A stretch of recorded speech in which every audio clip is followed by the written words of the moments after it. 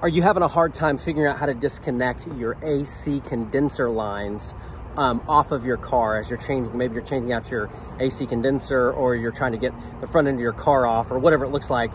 This is what I'm looking at. If you're looking at the same piece and you can't figure it out, I'm going to show you today how to do that. So let's check it out.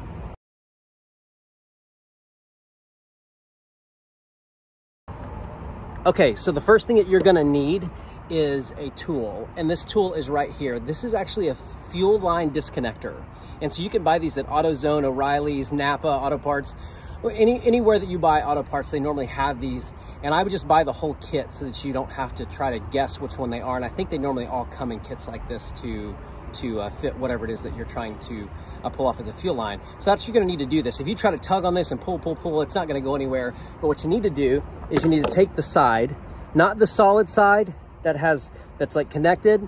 You want to take the side, if you can see this right here, where the spring is on the inside. You can see a spring running inside of there. That's where you want to put this. Find the one that fits small, so you just put it around there like that.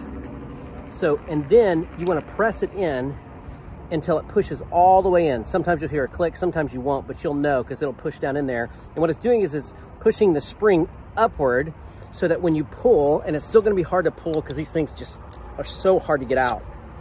There you go. So what you have is it's pushing that spring above this little raised edge so that you can then pull it out. So push that in there, pull, eventually it'll come out. And I hope that this saved you some time, and you did this a lot faster than I did. So I hope it helps.